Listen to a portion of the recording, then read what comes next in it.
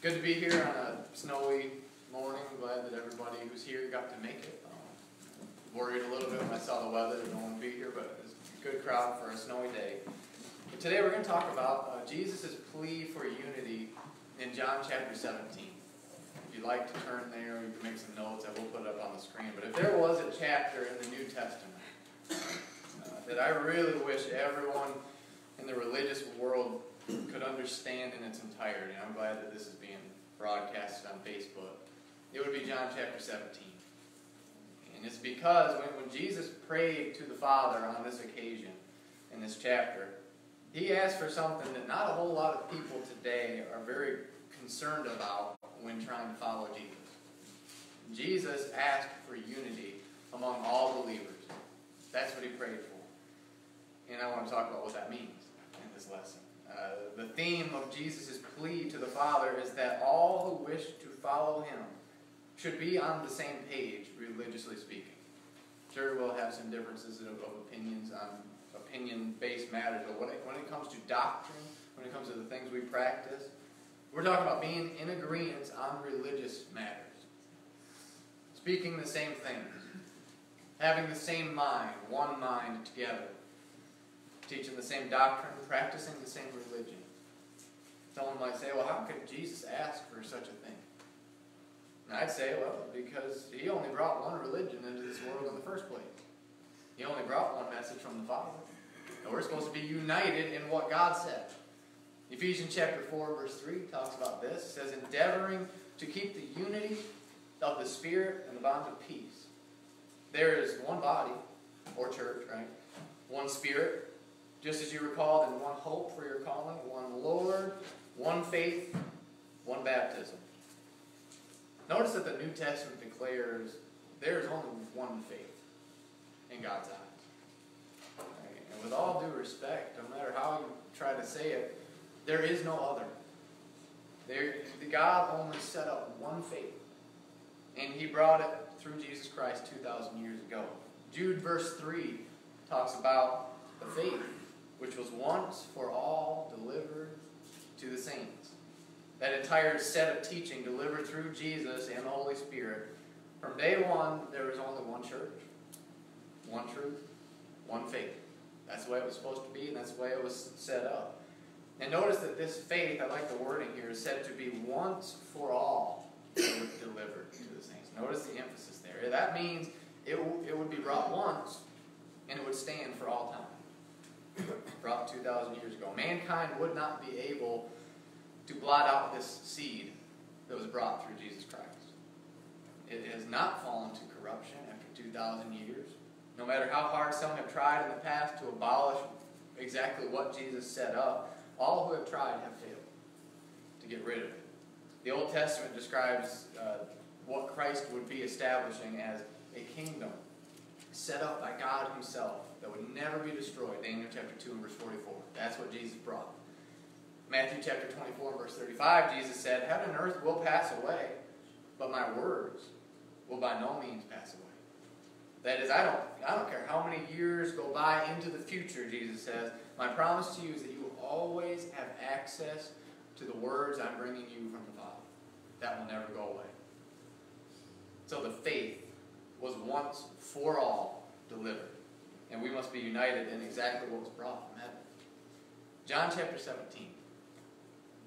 Jesus prays that we all would be united in the words that he brought from the Father. In the different gospel accounts, we can read about the disciples making ready for the Passover feast. We know that scene, which we often refer to as the Last Supper. It was the last time Jesus would eat with his disciples until after the resurrection.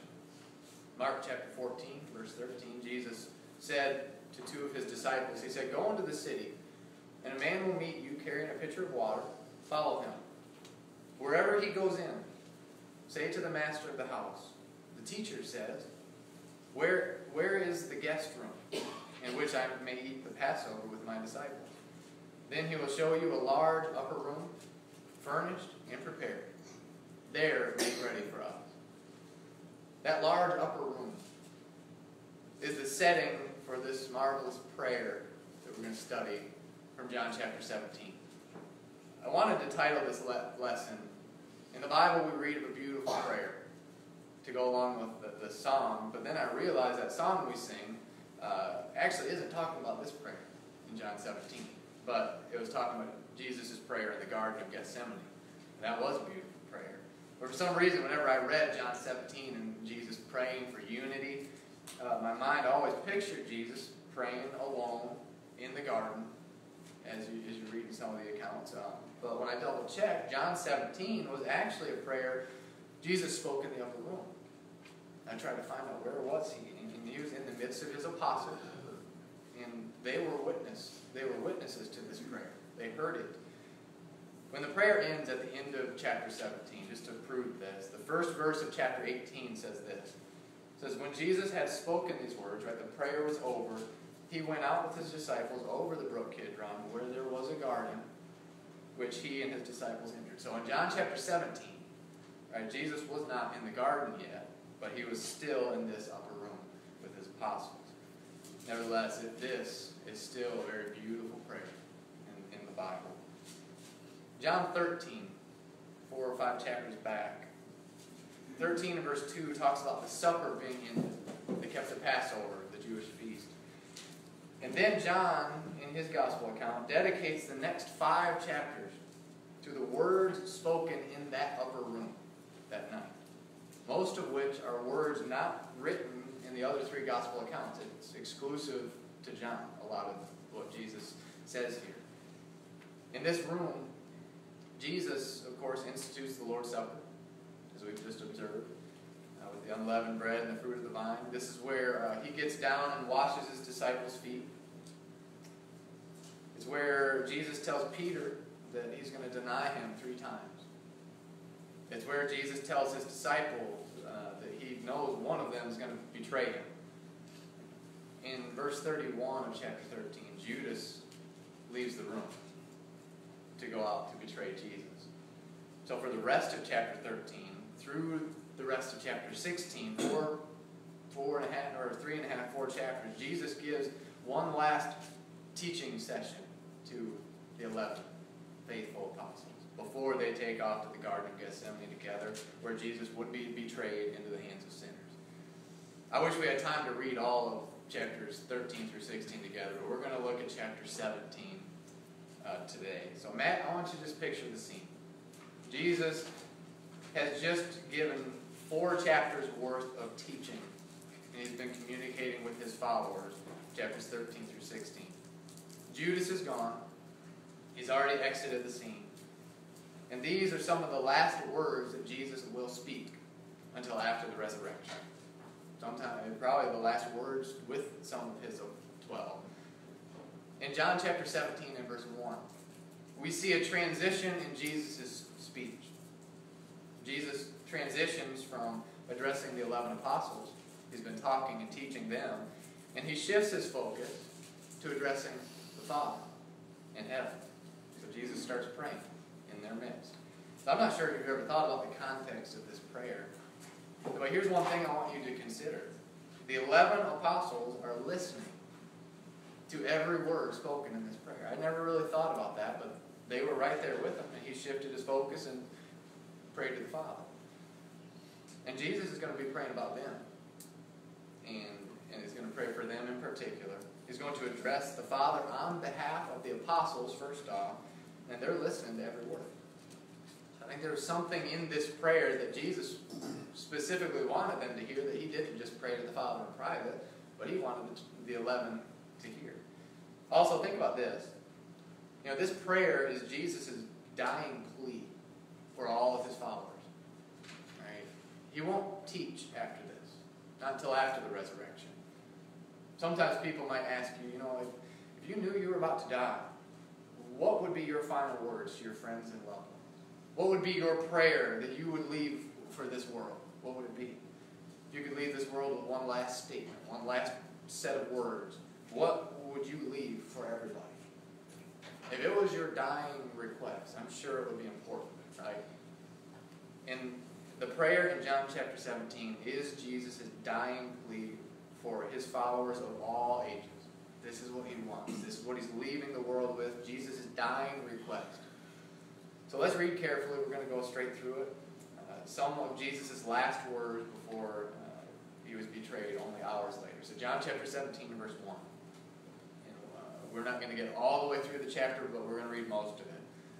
So in verse 1, Jesus spoke these words, lifted up his eyes to heaven, and said, Father, the hour has come. Glorify your Son, that your Son also may glorify you.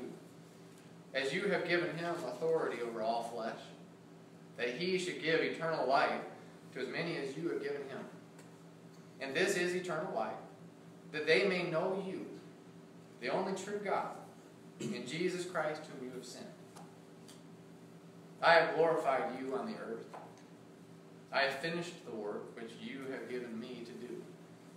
And now, O Father, glorify me together with yourself, with the glory which I had with you before the world was. I have manifested your name to the men whom you have given me out of the world. Right, that word manifested means to make known. I have made known your name, Father, to the men whom you have given me out of the world. Right, these apostles, these 11 men. They were yours. You gave them to me, and they have kept your words. So of the 11 apostles who are still in the room with Jesus as he prays, Jesus says, Father, I made your name known to these men. You gave them to me. They've kept your words thus far. The 11 have kept your word. Verse 7. Now they have known, these apostles, they have known that all things which you have given me are from you. For I have given them the words which you have given me, and they have received them, and have known surely that I came forth from you, and they have believed that you sent me. So if you want some points for this lesson, point number 1. Jesus acknowledges this truth and says in his prayer, I have spoken to these men, the apostles, all the words which you have given me to say, Father. So number 1, Jesus only spoke the words given to him from the Father. That's what Jesus spoke. John chapter 12, verse 49, Jesus said, For I have not spoken on my own authority, but the Father who sent me gave me a command, what I should say and what I should speak. And I know that his command is everlasting life.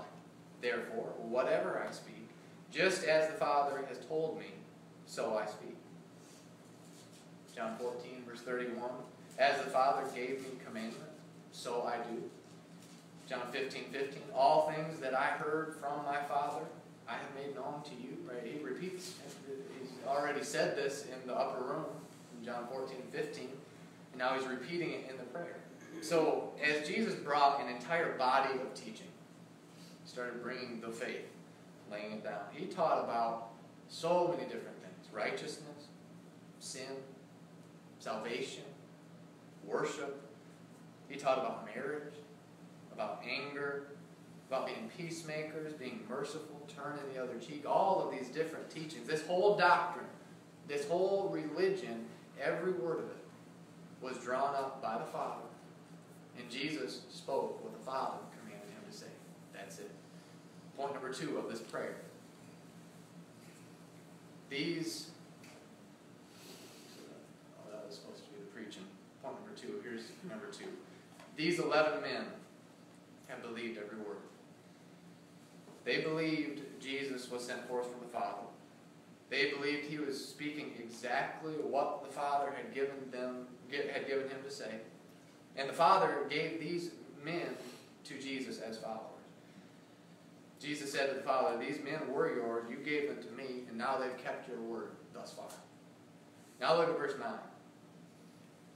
He said, I pray for them, Father. Who's them? I'm praying for the 11 right now.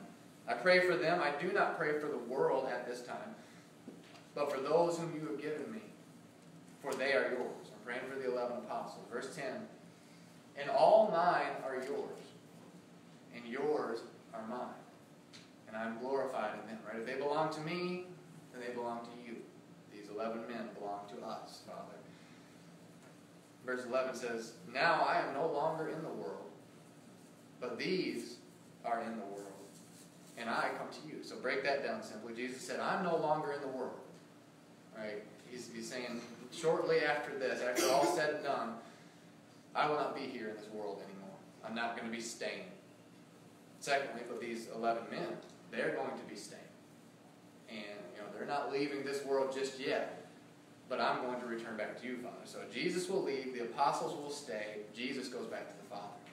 And now the rest of verse 11 is the major theme of the whole lesson. Okay? He says, Holy Father, here's his request, here's his prayer. Keep through your name those whom you have given me. That is, work your divine providence through these 11 men, keep them faithful, and now listen, that they may be one, as we are. Okay? So these are the 3 points that we've covered so far. Jesus just said, Father, I have spoken all the words that you've given me to say.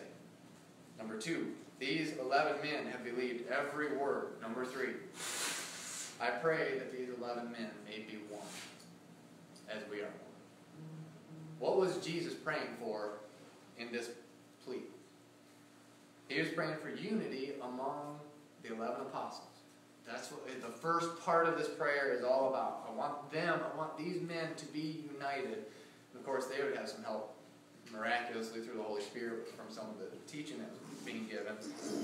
But he's saying, you men, look at how my Father and I are one. Observe that. Right? Look at the life of Jesus, compare it to how he is with his fathers. We are like-minded. We speak the same words. I'm speaking exactly what the Father's telling me to say. We have the same values. We walk together in perfect harmony of mind. Nothing's different. We're not divided. We speak the same thing. In the same way that I walk in unity, in harmony with my Father, you are to do the same thing with one another. Walk in unity, in harmony with one another. How could they do that? Well, the answer is by just speaking the same words that Jesus gave them to say. Relayed from the Father, came to Jesus, right? They would all be speaking the same thing. Jesus spoke what the Father spoke. And the apostles would speak what Jesus spoke. And if they all spoke the same thing, they would all be unified, unified in everything, just like the Father and the Son. Verse 12. Jesus continues his prayer. He says, Father, while I was with them in the world, I kept them in your name. Those whom you have given me, I have kept. And none of them is lost, except the son of perdition, that the scripture may be fulfilled. Right? Judas is gone, but we knew that was going to happen, right? Verse 13. But now I come to you, and these things I speak in the world, that they may have my joy fulfilled in themselves. Right? Because of my words, they can have joy. That's part of what's being left with them. I'm leaving them with the words. Verse 14. Get there. I have given them your word, and the world has hated them, because they are not of the world, just as I am not of the world. And so already they've hated the apostles because they believed your words, Father. And they will continue to be hated as long as they teach and believe your words. They're going to be hated. In verse 15 he says, I do not pray that you should take them out of the world. Right? My prayer is not that you pluck them out and take them straight to heaven with me. Right? Not that you take them out of the world, but that you should keep them from the evil one. Protect them as they go along. Keep them from the devil.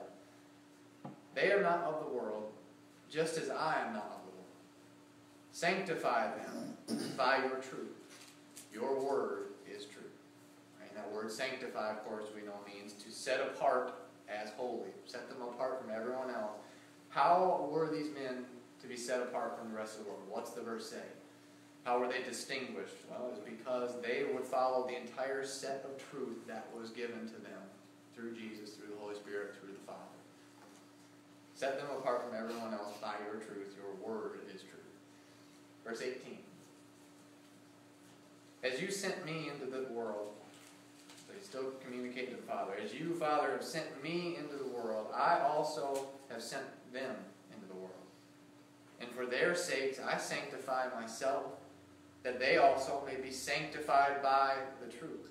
Right, so I came to this world distinguished from everybody else as holy. Why?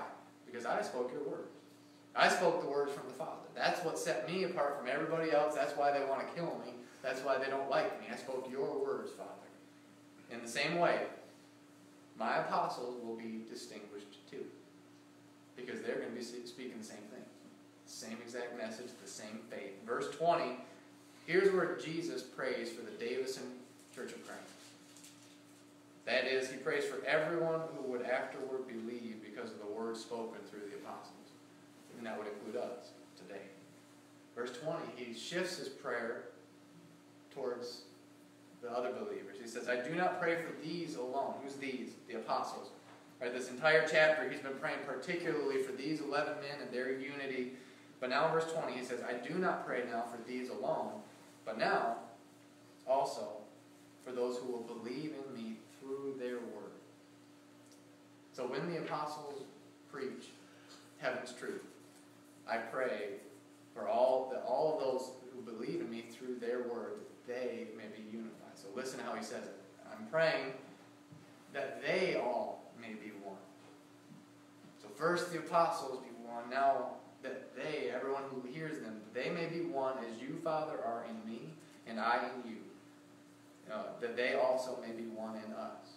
That the world may believe that you sent me. And the glory which you gave me, I have given them. That they may be one, just as we are. So look at the points of Jesus' prayer again. Number one, Jesus spoke to the Father. I have spoken all the words which you have given me to speak. Number two, these 11 men have believed every word. And now I pray for these 11 men that they may be one, just as we are one. I pray that they speak the same thing. And now I pray for all those who believe through the apostles' word, that they may be one, as we are one. So do you understand right here that Jesus prayed for unity among his followers for all time? Amen. For all time. Is Jesus is he asking for something that's not possible? No, he's not. It's still possible today. In the same way that Jesus and the Father are one, Jesus prayed that the apostles would be one. In the same way that Jesus and the Father are one, Jesus also prayed that we would be one. How was Jesus one with the Father? Because they spoke the same word.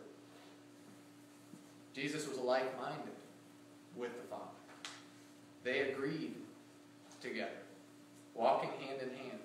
They spoke the same thing. Jesus was sanctified because he spoke the word from the Father. Jesus didn't change the Father's word. Jesus didn't alter his teachings on any topic. He gave exactly what the Father told him to say and how the Father told him to do it. But Jesus spoke exactly what was to be given. How were the apostles to be one? Well, they would do the same thing that Jesus would. They would only speak the words of the Father, which they received through Jesus and then through the Holy Spirit. So I want you to pay attention to the line of things here.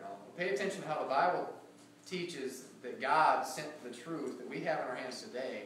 How did it get from the Father to us? Listen to these 4 simple steps. If you're taking notes, just jot these down. Number 1, Jesus, we've been talking about this. Jesus came and spoke what the Father spoke. Number 1. So the words originated with the Father. Jesus came speaking exactly what the Father said. Number 2, Jesus said that he would send who? The Holy Spirit, to guide them into all truth and bring to their remembrance all things that Jesus had said to them. So number 2, the Holy Spirit came speaking what Jesus spoke. And so Jesus spoke what the Father spoke. The Holy Spirit spoke what Jesus spoke. And now the apostles. The apostles only wrote down what the Holy Spirit spoke. Amen. And now number 4, we are to speak the same message. It's the same thing. Right? What we have to understand, what we have to show people is that we have access to everything that they had access to in the first century, teaching-wise and religiously. We have everything we need to be unified in this truth. All things pertaining to life and godliness had been given in the first century. And if we keep this in mind, with every religious topic, then all believers can be speaking exactly the same thing. I think that's something we all understand. We're trying to get the world to understand this. We can speak the same thing about salvation. What must I do to be saved? We can speak the exact same thing about how we ought to worship God. We don't have to guess. We don't have to draw, maybe you could do it this way. No, it's plain. We can speak the same thing on marriage, divorce, and remarriage. What sin is, homosexuality, all these different things that everyone's so confused about. How should we stand? Well, the Bible tells you where you have to stand. And that's where we have to be. Because we have the answer book. Some people are busy studying the questions. We're busy studying the answers. Right? And we have it. 2 Peter chapter 1 verse 3 says, as His divine power has given to us all things that pertain to life and godliness. However, many people think unity among believers is simply unattainable. Not possible. We can't, they don't believe that we can all speak the same thing. And maybe in a humanistic standpoint, I don't think everybody would agree to speak the same thing, but it is possible if we would like to be unified in everything we speak. People will argue, but after all, we're all fallible humans, and we all have our different religious opinions. There's no way we can be united in what Christ is teaching, just like He asked us in this prayer. But here's the trick. I think we understand this concept. If we all speak only what the Bible says on religion, throw away all of these teachings and practices and creeds that were originated from uninspired men and not God, then we would obtain unity, right? Because we still have access to the unaltered seed, which is 1 Peter chapter 1 verse 23, the Word of God which lives and abides how long? Forever.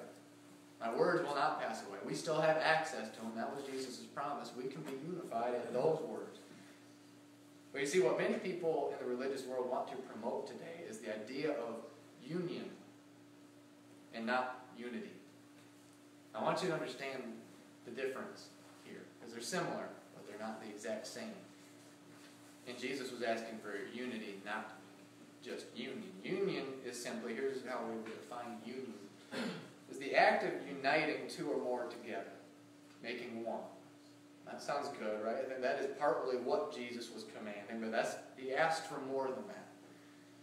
Sometimes this happens in a time of war, okay, where two countries who are enemies of another, and they're at odds, they will have a common enemy, and they unite together to form a union. Okay? There's not unity between those two countries, right? They're still opposed to each other. They're not together, or they're not in harmony, but they share a common goal. And so they're able to look past their lack of unity to form one army and one union, right? So they agree, we'll get along, even though we don't agree with each other. We don't walk hand in hand, but we agree with one thing. We hate that country over there. But you see, unity is different. Unity carries along with it more than just two or more being together. There's more to unity than that. Unity is defined as this. First part of this definition sounds a lot like unity. Unity is the quality or state of not being multiple, so oneness. So yes, Jesus was asking for that. But listen to the second part. A condition of harmony. Right? Accord. One accord. I've heard the difference explained using this illustration. Maybe you've heard it. If you take two cats, tie their tails together, and throw them over a clothesline, you have achieved unity. You have achieved union, but you have by no means achieved unity. Okay, do you see the difference?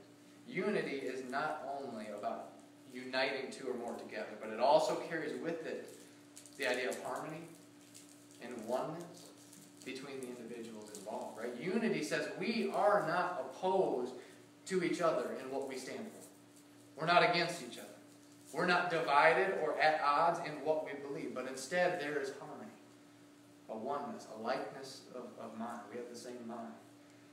So you see, that is what Jesus asked for religiously. That's what Jesus was asking for in His prayer, unity.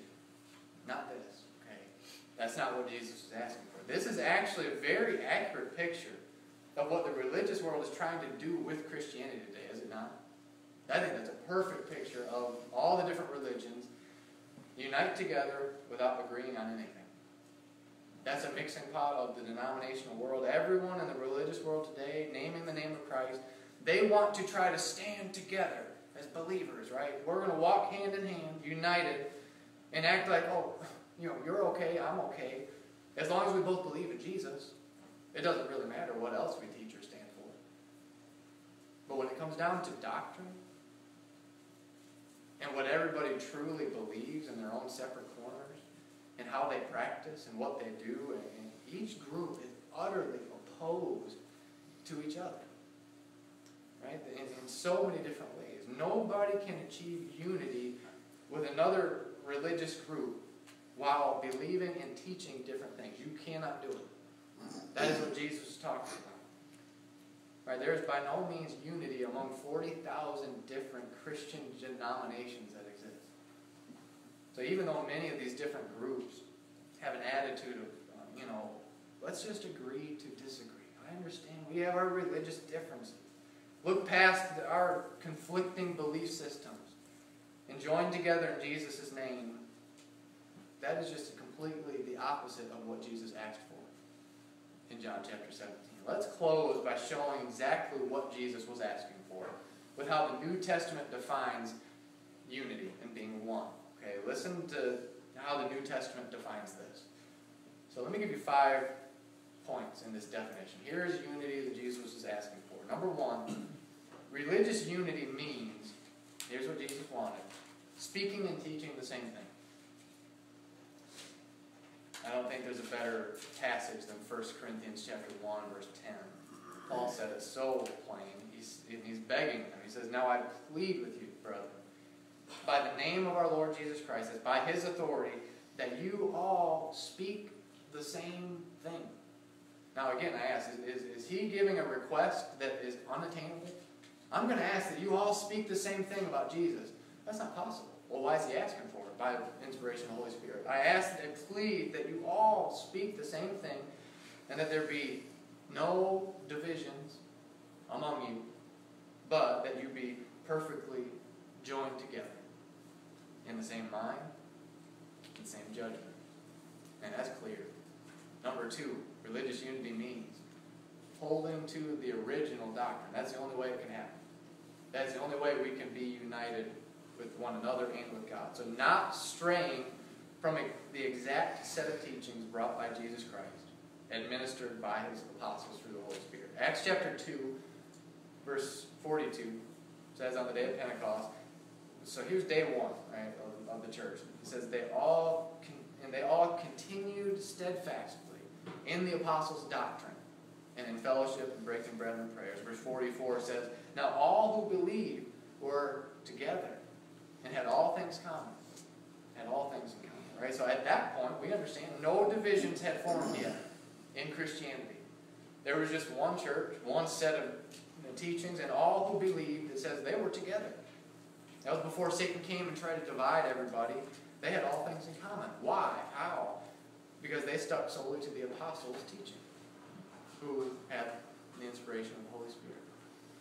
1 Timothy chapter 1, verse 3, Paul wrote to Timothy, he said, as I urged you when I went to Macedonia, remain in Ephesus, that you may charge some that they teach no other doctrine.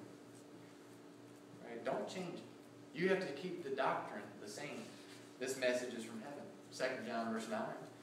The Apostle John wrote, whoever transgresses and does not abide in the doctrine of Christ does not have God. He who abides in the doctrine of Christ has both the Father and the Son. Right? This is so simple. If you forfeit Christ's doctrine, His teaching, you forfeit Christ. They're a package deal. Acts chapter 5, verse 28 is a great passage. We see that the apostles were spreading their doctrine everywhere that they went. And the Jewish high priest complained. He said, did we not strictly command you not to teach in His name? And look, you have filled Jerusalem with what? Your doctrine, your teaching, and intend to bring this man's blood on us. Right? Some people today try to act like, oh, teaching the doctrine was never important. Right? You guys put so much emphasis on what you believe, and that is exactly what the apostles were doing.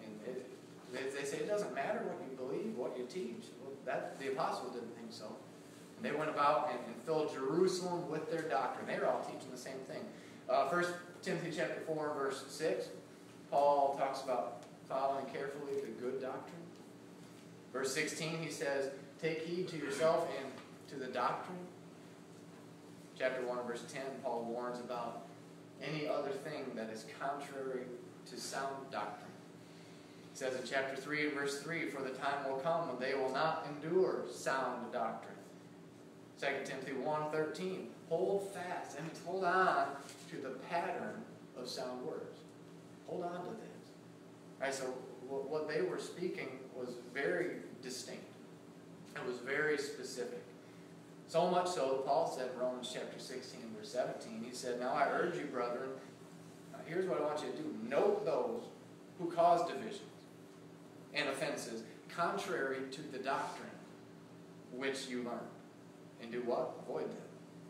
For those who are such, those who change the doctrine, do not serve our Lord Jesus Christ. So he says, if anyone comes along and they're speaking something contrary to the original doctrine that you learned, they're not following Jesus. Sorry. So I'd say, man, what we teach is important. 1 Corinthians 4, verse 17 is another good passage. Paul wrote to Corinth. He said, for this reason I have sent Timothy to you, Corinth, who is my beloved and faithful son in the Lord, who will remind you of my ways in Christ. Now listen to the phrase, as I teach everywhere in every church. All the churches of the first century, you go to Ephesus, you go to Corinth, they were preaching the same gospel. They weren't supposed to change it, they weren't supposed to mess with it, but keep it the same. And they did it in every church. Number 3. Religious unity means this. Not dividing into different groups because of different teachings. You can't obtain unity that way. On Sundays, the Presbyterians meet in a different place than the Catholics. The Lutherans meet in a different place from the Baptists. The Jehovah's Witnesses meet in a different place from the Mormons, etc., etc., etc. And I just ask, why? Why is that? Because everyone divides in their own little different groups based off of their own little different separate doctrines and practices. Okay? They're all teaching and practicing a different way. That's how we distinguish them from another. So I'll just read 1 Corinthians 1 verse 10 again. Paul said, I plead with you, brethren, by the name of our Lord Jesus Christ, that you all speak the same thing. That's not denominationalism. That's completely the opposite of denominationalism. And that there be no divisions among you, but that you be perfectly joined together in the same mind and in the same judgment. So what's going on in the religious world today is not from God, it's from man. And our plea, of course, in the Church of Christ is to put off all man-made titles and teachings and practices, and let's just be Christians again. And just go by the Bible. Right? So don't be a type of Christian we got to show the world. There was no labels of, I'm a Catholic Christian, I'm a Presbyterian Christian, I'm a Lutheran Christian. No, if you plant the Word of God in the heart of a sinner, up pops a Christian, not a type of Christian. And so if you go by just the Bible, you'll just be a Christian. Number 4. Religious unity means this. I wish I could talk a little bit more about this, but it means being of the same mind. Romans 15:15 says, be like-minded toward one another, according to Jesus or Christ Jesus, that you may with one mind, with one mouth, glorify the God and Father of our Lord Jesus Christ. And I kind of think of the example of when Aaron Gallagher came up here. What's interesting is we had never met him before, and I called him once or twice, and he comes here, and we are exactly on the same page with Aaron Gallagher. How in the world, he lives in South Haven, Mississippi. How is that he can come here, we can talk about marriage and divorce, he'd be like, oh yeah, that's what I believe, that's what I teach. We can talk about salvation, baptism, musical instrument, whatever it is. It's not that we have to call to a headquarters over in Utah or something that we get the answer. How can we be speaking the same thing and have the same mind if we live in two different places? Well, it's because we're going by the same book. the same God-given New Testament. And if we stick to it, it doesn't matter where you are. So that's what's cool, is when we travel around, sometimes you got to be careful, of course, but you can walk into a Church of Christ, and if they're going by the Bible, they'll be doing things the exact same way. They might have a different order when they do the Lord's Supper and things, but we're all on the same page. We all think the same way. You can talk to somebody and understand, yeah, you got it right. You're on the right path. Number 5. Religious unity lastly means agreeing on God's teaching. I think a really good passage that really sums up unity. And here's what God said in the Old Testament. Amos 3 and verse 3. God says, "Can two walk together unless they are agreed?" And what's interesting about this passage is who God was talking about. Is He's talking about Himself and Israel. And He's saying, can we walk together unless we agree? You can't walk with me, God says, unless you agree with me. And so two different religious bodies, they could agree with one another. But unless we agree with God, we can't have true unity. Okay? We have to agree. If we both agree with God, then we agree together. So that's what the Bible teaches. So just like Jesus spoke exactly what the Father spoke, that's what we have to do today. So that's the lesson. Hopefully we can strive for unity and teach this to people and show them how simple it is if we just go by the Bible. So you have to hear the gospel if you're not a Christian. Believe it, repent of your sins, confess Him before men, and be baptized in water for the forgiveness of your sins. So remain faithful unto death. If anybody would like to come forward for any reason, please do so. Always